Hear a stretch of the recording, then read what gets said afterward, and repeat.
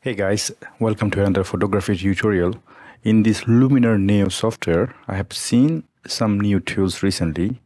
The three of them, they are generative tools. One is Gen Erase, two is Gen Swap, and third is the Gen Expand.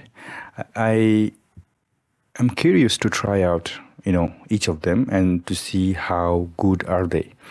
So the Gen Erase, if I understand correctly, it probably is to erase something using artificial intelligence. So if that's good, then that'll be very interesting. So I'm going to try out in one of my photos that I've taken not too long ago. When I say not too long ago, it's in 2029 in Venice. So we have a lot of boats. So it would be interesting to see exactly, for example, if you want to erase any of the boats, you still have, the wave of water. And the thing is, it has to be perfect if you're using the artificial intelligence.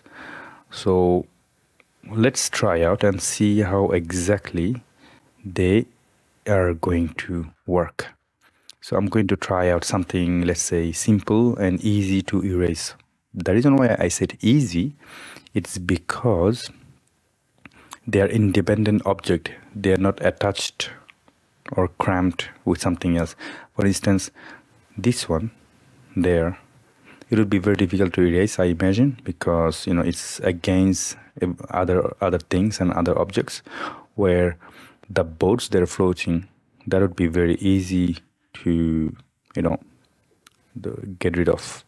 So let's try out erase. It might take some time. It says to get better resolution, select and erase just one object at a time. So let's take a look. By the way, while you're waiting, please go down in the description below and then try out the software yourself. So interesting, instead of oh boy! Instead of erasing the object, it kind of turned it in the opposite direction. So that was before, after. So what did it do exactly? It gave me a boat that didn't exist before, right? It has this information button, say remove unwanted elements from your image while seamlessly filling the gaps with textures or elements that match the surrounding area. Okay, so if I understand that it will not completely eliminate the object, but it will replace it with something else which is kind of matches with the surrounding. So it doesn't necessarily completely eliminate anything, it just replaces it. Essentially, it's actually very smart if you think about it, because not only it's erasing whatever you don't want something to be present in the image, but because sometimes it leaves behind a weird effects, to avoid that, it replaces it with something that matches with the image. So in that case, I'm going to try out something else. For instance, something more complex. We're going to try out this time this little boat in Venice. So if I do perfectly do that, takes some time, but just for the sake of it can be more precise, but just for the sake of this tutorial or this video, I'm going to try it out. And now let's do erase.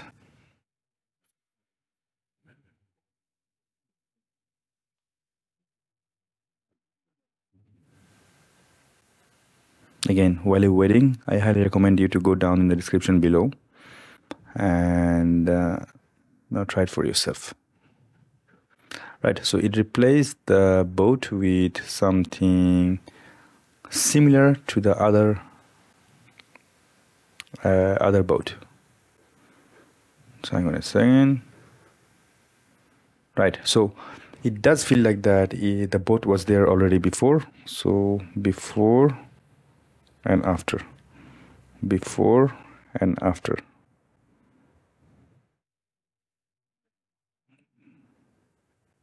Before and after, before and after.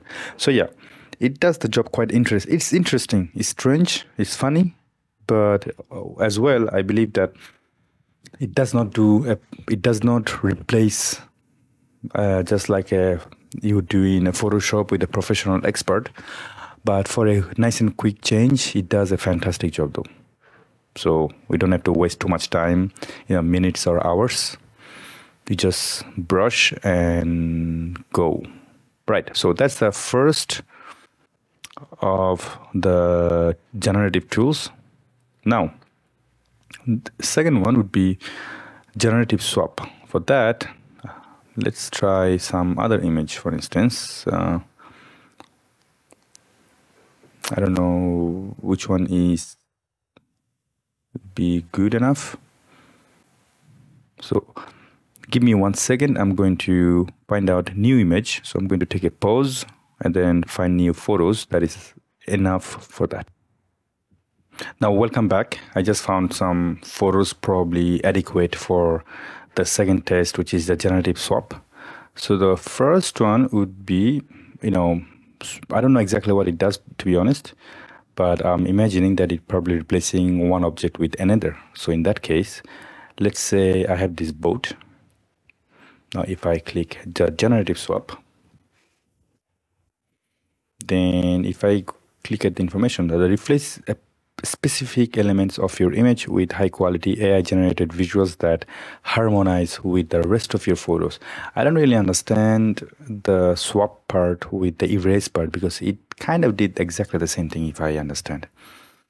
Simply input your prompt and watch the magic. Aha, so there is a prompt. So the erase, it choose itself. The swap, you can add a prompt. So let's try it out. So I'm going to make the brush a little bit bigger. Then let's say I select just for the sake of now. What do you envision here? Let's say, do you have any idea? Because I don't. I would say a fisherman.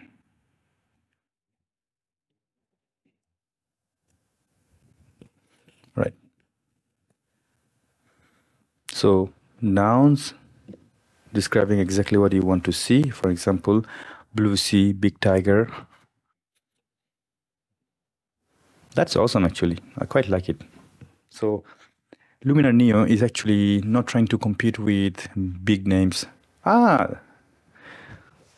Big names such as DxO or Adobe. Instead, it's envisioning itself as a creative tool. If I understand correctly. So that's something that makes sense here.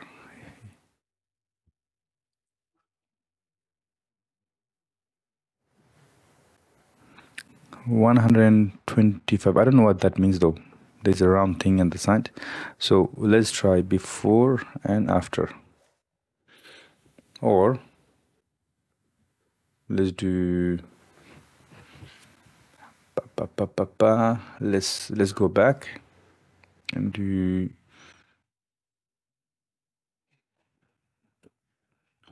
I'm thinking that's why I'm having a silence issue. Like say something crazy. A hippo.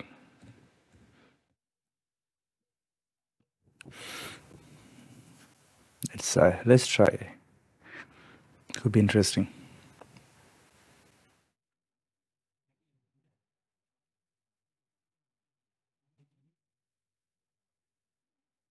Again, I highly recommend you to go down in the description below and then try it out for yourself. It's quite awesome. So yeah, it did quite a reasonable job. I would say Even if you look at the shadow, it did a good job with the shadow because the sunshine is coming from the top. So it did a good job, you know, doing a shadow, because imagine that the light is coming that direction instead. That would be strange in my opinion. So right, so let's move on to the next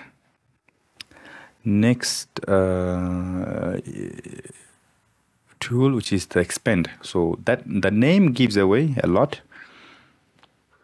Actually, before I go there, I want to try it once. So that's me, by the way. So I want to swap myself with something. That'll be fun. So let's select me. Again, I'm doing just a lousy job with the selection tool. I could do better, but just for the sake of this tutorial, video, I'm sorry, I'm going to just do a quick and easy job.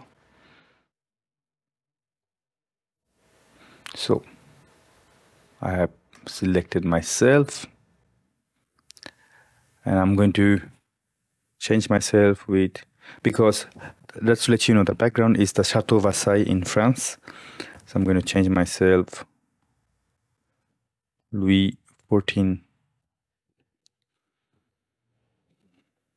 Let's see, the real emperor of France.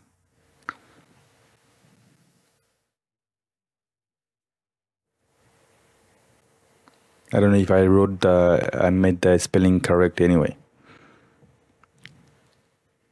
And that'll be interesting to know. Oh, hang on a second. Okay, guys, it did not swap me, but it did a job eliminating me completely. And holy shit, it did a good job. I'm sorry for the language, but goddamn. So that's me before, that's after, before, after, before, after. I cannot stop. Somebody have to stop me because this is bloody good job. I'm going to zoom in quite a bit with the detail. Before and after. I sincerely am shocked. I was not ready for that. I thought that I would be changed with somebody else.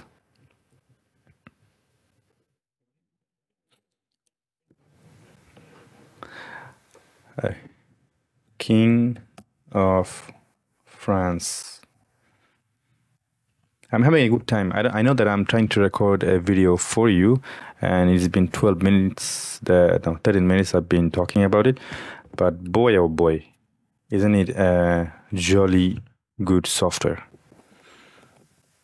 So I don't know. I think if I understand correctly, if the artificial intelligence do not understand your prompt, only what it does just simply get rid of the object instead, and it does a fantastic job, because if you look at the pillar behind, which, you know, look at this, that's me, and background, it just came out of nowhere. And I'm pretty sure that they have a lot of image of Chateau Versailles in their stock, and it was easy for the software to just replace me with the object. You know what? Brilliant. I'm quite satisfied, even though I wasn't ready for the result though. But I gotta say, he did a good job. Now, next tool. The expand. Let's go all the way. And expand.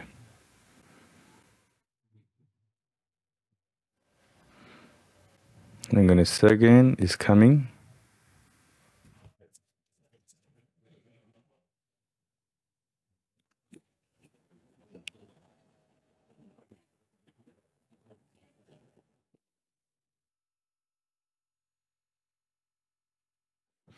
Just apologize. I just had to take a quick pause because my daughter just woke up. Anyway, I'm back. Anyway, so that's the expand. And again, it did a pretty good job on the left and right. So if I go upward and click again,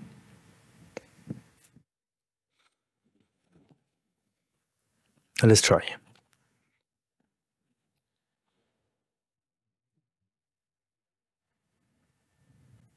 It's amazing because if you think about it, you probably have other tools such as ChatGPT or something and generative AI tools, but here, you don't have to go and then see for them. Probably you can just use it right here in Luminar Neo, which is the pioneer of AI generated art.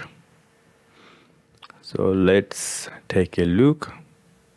Well, now it all of a sudden became a scene from Star Wars. That's interesting. If I click here, so extend the boundaries of your photos, adding new dimension with the original composition with the AI generated visuals, broaden your perspective, break free from the traditional expected ratios, unlock the new level of creativity. Okay, creativity, at least they're honest about it, creativity.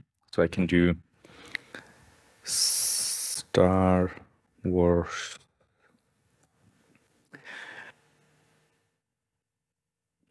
Again, during this waiting period, I invite you to go down in the description below and try out the software by yourself. It's taking a while, but apologies for the delay.